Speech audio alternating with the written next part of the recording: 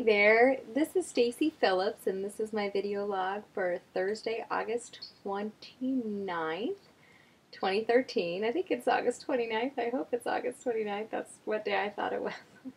um, anyway, today is Thursday, that I do know. Today I wanted to talk a little bit about a real milestone that's coming up in our family's life in 2 days. Actually, by the end of the day tomorrow, my husband will have been home for a full year, homeschooling our boy as his primary, job, responsibility, etc., etc., etc. So I am so thrilled, and our son has just finished his first grade curriculum. I think he has just a day or two left, actually, of his first grade curriculum, and then he'll start right into his second grade curriculum. So I don't know if my husband watches my vlogs, but honey, I just wanted to let you know how much I appreciate this adjustment that we've just all made.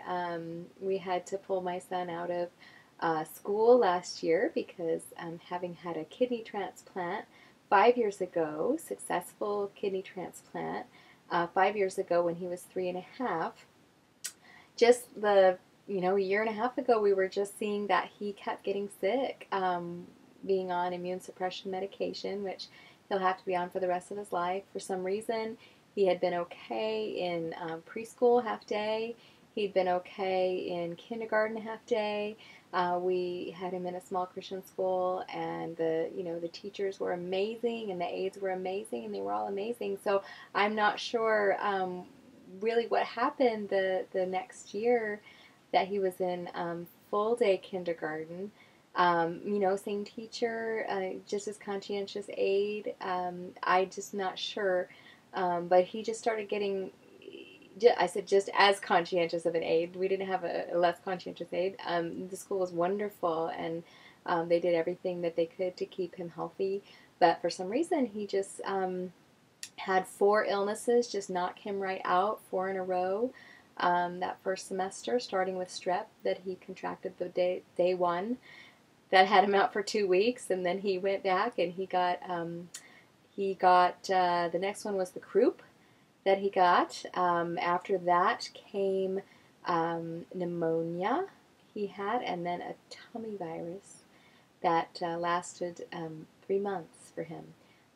For all the other kids with healthy immune systems, non-suppressed immune systems, that lasted 3 days, and they were back in class because it just went through the class like wildfire. But for my son, he was out for 3 months with severe gastrointestinal issues, and so recovering from that. And that's when we made the decision to pull him home. And I tried to homeschool him for a whole semester, but even though I had the time with my mission, my calling, my work that I do, helping people get healthy, I did have the time to homeschool him, but we came to the very solid decision that I lacked other skill sets that were necessary to really effectively homeschool an 8-year-old boy. So at that time, we decided, actually he was 7 at the time, but we decided at that time that we would do everything we could to bring my husband home from a wage-earning job, bring him home so that he could homeschool Julian, because that was just the next necessity. We in our family, we make a lot of decisions based on the necessities of our son, and we organize our lives around what matters most to us, and really it was just the next logical step. So Dave came home almost a year ago. Day after tomorrow. He came home a year ago, a day after tomorrow, if that makes sense.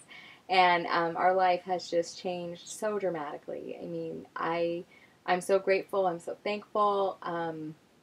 I just feel so blessed that we can do this. Anyway, so this vlog is not necessarily a kind of an encouragement of your journeys. It's just kind of a report about our journey this last year, and I just wanted to quickly say, this was my husband, and he's also a health coach.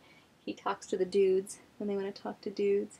So there's my husband. He lost 50 pounds. And at the bottom there it says results vary. Clients can expect to lose 2 to 5 pounds for each of the first 2 weeks, and then 1 to 2 pounds thereafter. But he lost 50 pounds, and there he is. Hot food there. And then here's another picture of he and I. Kind of a glary picture, sorry about that. But these are us with our puffed faces, both pretty much at our high weights. And then here's my darling boy.